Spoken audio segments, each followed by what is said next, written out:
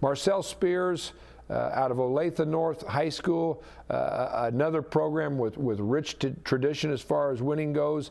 I was recruiting back there in the 90s when I was an assistant under Dan McCarney, and you know when you went into Olathe North that you were going to get a solid citizen, a good character, good student, and everything was important to him in the process, not just playing football, but he plays football very well. He's fast, he's physical, also throws the shot put and throws it very well. This is a guy that's less than 200 pounds and throws the shot put 58 foot. That's an explosive athlete at that size, and he'll bring that explosiveness to the linebacker position.